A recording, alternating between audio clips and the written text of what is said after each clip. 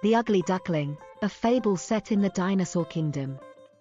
Once upon a time in the Dinosaur Kingdom, there lived a very ugly duckling.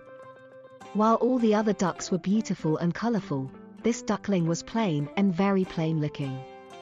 Every day, the other ducks would pick on her and make fun of her, constantly calling her names like ugly and freak. The duckling was very sad, and she often wished she could be like the other ducks. No matter how hard she tried, the duckling simply couldn't make herself any prettier. She felt like she would never be accepted by the other ducks. One day, the duckling decided to venture out in search of a place where she would fit in.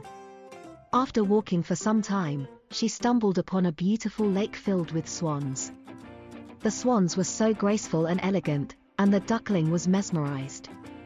The other ducks had also noticed her, and they started to gossip about how the ugly duckling was trying to fit in with the swans. But the swans didn't care about her appearance. Instead, they welcomed her with open wings.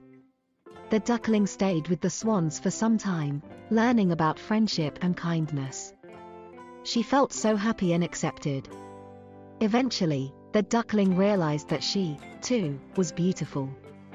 The swans had seen her true beauty and accepted her for who she was.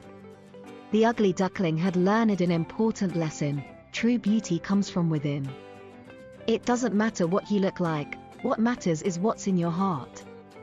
The duckling also learned the value of friendship. With the help of her new friends, she was able to find her true beauty and become the swan she had always wanted to be.